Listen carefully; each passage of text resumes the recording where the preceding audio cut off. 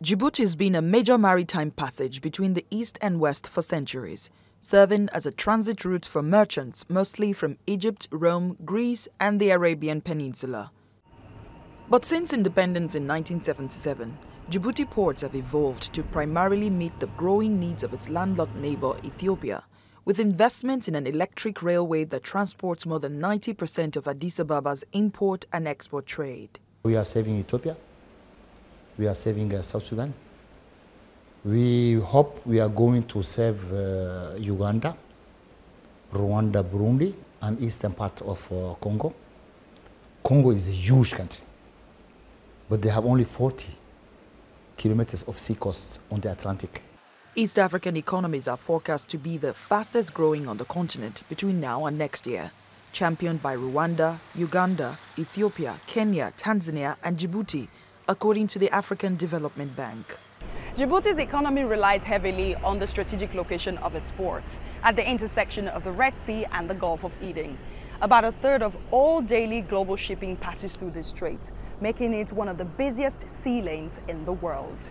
With 6 ports in total and the 7th one nearing completion, Djibouti's Finance Minister Ilyas Musa Dawale says his country is now ready to scale up operations and welcome new trading partners. We are working ourselves in making sure that our development doesn't depend on Ethiopia exclusively. That is not acceptable.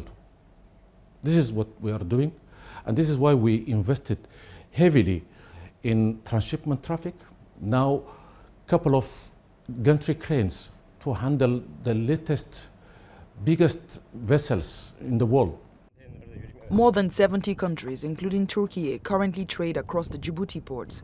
Vice Chairman of the Turkey-Djibouti Business Council, Volkan Kasova, expects they will soon serve as a corridor for new shipping opportunities in the Middle East. We are expecting a big peace in the Middle East, and it means that after that there will be a lot of investment, lots of reconstruction, rebuilding of these countries. So Djibouti will be the main port.